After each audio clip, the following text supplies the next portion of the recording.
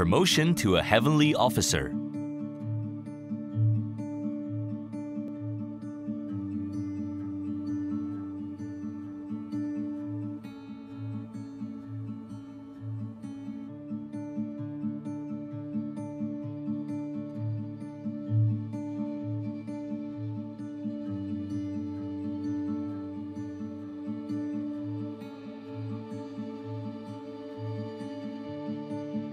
Before going to bed every night, I would meditate in samadhi.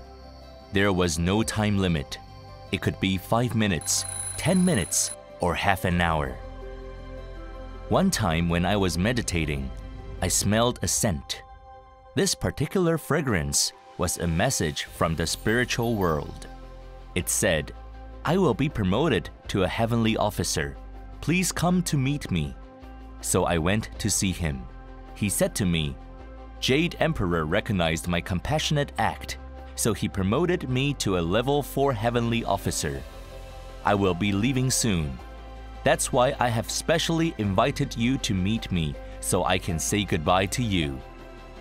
I saw 4 heavenly goddesses riding on a white cloud carrier. The cloud carrier was radiating bright lights. He got on the cloud carrier and flew away. I would like to tell you his story. His name was Fangzheng. He was swimming underneath a waterfall in a pond and was drowned by the undercurrent when he was only 35 years old. In reality, he was captured by the ghost inside the pond as a replacement. Fangzheng also needed to capture someone to replace himself so that he could reincarnate, but he refused. Whenever someone was about to drown, Fangzheng would help the swimmer and push him or her to the shallow water. There was not even one person drowned in the last 10 years. In the past, there was always someone drowned in this waterfall pond every year. It was quite ferocious. I met Fangzheng when I was visiting the waterfall. I saw his face inside the splashing waterfall, with big ears on his square face and eyes like copper bells. He said excitedly, "I have heard so much about you, and I'm here especially to meet you." I asked curiously, "Who are you?" He introduced himself. "I'm Fangzheng, a drowned ghost here." "Why are you looking for me?" I inquired politely. "How does a drowned ghost practice cultivation?" He consulted me. "Aspire to the Bodhisattva vow," I replied. He continued, "How does one aspire to the Bodhisattva vow?" I explained, "Just put yourself in other people's shoes. When you were caught to take the place of the other ghost, naturally you would have anger in your heart because you were suffering for trapping inside the pond. If you catch a new ghost, you are free to leave for incarnation. It's now the new ghost's turn to suffer until he or she can capture a new victim. Of course, the new ghost feels the same anger as you do, so the vicious cycle goes on and on. When will it end?" Fangzheng nodded. "I understand now. I'm willing to suffer and save others." I gave Fangzheng the empowerment and accepted him as my student. 10 years had passed. Fangzheng focused only on saving the drowning people. He pushed them to the shallow ground and untied them from the trapping water plants.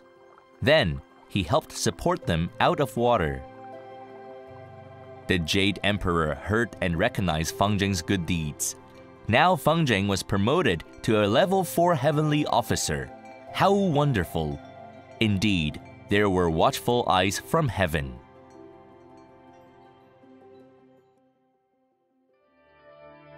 Living Buddha Lian Sheng once said in his Dharma talk, "Shakyamuni Buddha taught us to benefit all sentient beings, not just ourselves.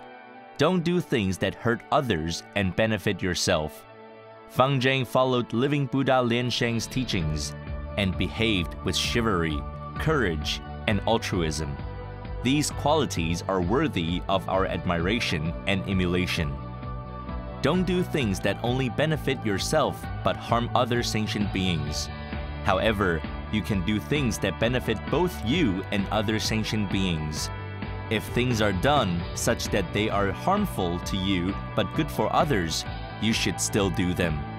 If neither you nor other beings can get any benefit out of doing something, then don't do it.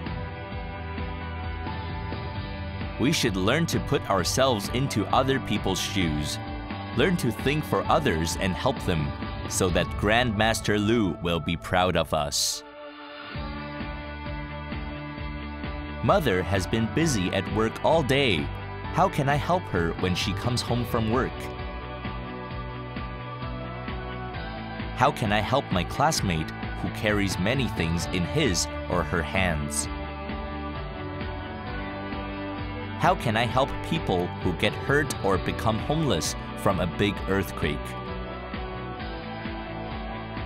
How can I help the wandering dogs on the streets? What should I do if I see litter on the beach?